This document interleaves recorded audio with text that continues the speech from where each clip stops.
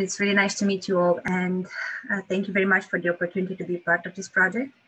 My name is Bianca Cristiana Olteanu, and I'm a PhD student at the Babeș-Bolyai University in Cluj-Napoca. I have to say that so far I haven't actually been connected to clothing or textiles, but in some aspects to colors and pigments. As a short introduction, I've done my BA in Ancient History at the University of Bucharest in Romania, my first MA in Classical and Mediterranean Archaeology at Leiden University in the Netherlands, my second MA in Ancient History with a focus on Archaeology at the University of Bucharest in Romania, and now, as I said, I'm a PhD student at the Babeș-Bolyai University in Cluj-Napoca.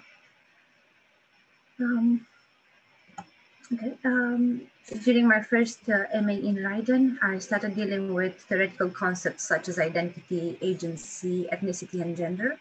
In my thesis, I've discussed about appropriating Greek and Egyptian material culture in late Republican Rome.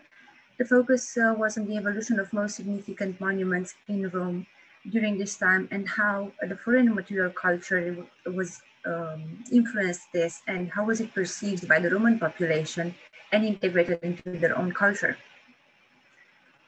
For my PhD, I do focus on decoration, basically all the elements that constitute the decoration of public monuments. This would be an architectonic decoration of public monuments in Colonia Dacica Sarmizegetusa, as I said, with a focus on mostly marble pieces used for decoration, including details of altars, inscription, frames, pilasters, capitals, architrave fragments. I do hope that I will be able to study each monument individually, and I will try to create a typology of objects and establish a chronology, and then try to correlate the monuments with each other and see how this decoration will evolve in time. These kind of fragments are usually overlooked or left out of studies because they're considered as not as important as the larger structures, but actually the details are significant for the evolution of a monument and for what it, for how it is seen by others and how is it understood in context.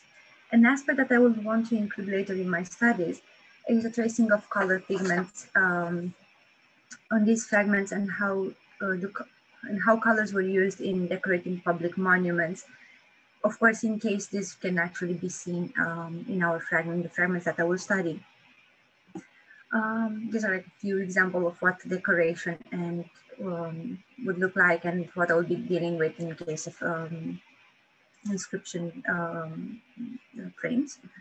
A part of my study deals with mural paintings as well. We found in the case of the Palmyrean temple, a temple dedicated to the Palmyrean gods in Sarmizegetusa, we found some frescoes that actually belonged to a domus in a previous phase. So in 2020, Dr. Ovidiu and I published an article in Theoretical Roman Archaeology Journal, and where we dealt with concepts such as space and place and how these influence the local communities and also our perception over a monument. I looked at the frescoes and tried to create a possible reconstruction and to analyze them and the motifs that were used in decorating the walls.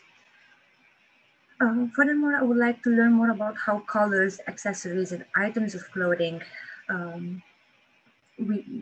were used in statuary art, in altars, votives, and decorative panels, and how these were perceived in ancient times, especially in regards to the provincial art. Also applying theoretical concepts in order to understand more about how to translate an image as a whole by taking into consideration all the aspects depicted. Addressing gender and social status by looking at the nature of the pigments used and of the colors obtained.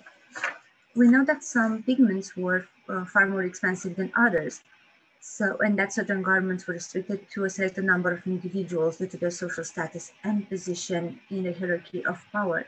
So nevertheless, by displaying these kind of items, whether they are clothing or expensive paintings, the position of the individual was immediately recognizable by the others. So agency is an important factor to take into consideration when dealing with ancient art in all its form. And this translates to monuments as well. So by understanding how color, pigments, and details were used and obtained, we can have a more complex perspective over the past societies. This will be the end of my presentation, because I said I haven't actually dealt with textiles so far, or with clothing, but mostly with monuments and how colors and pigments were included in them. Thank you very much for the opportunity.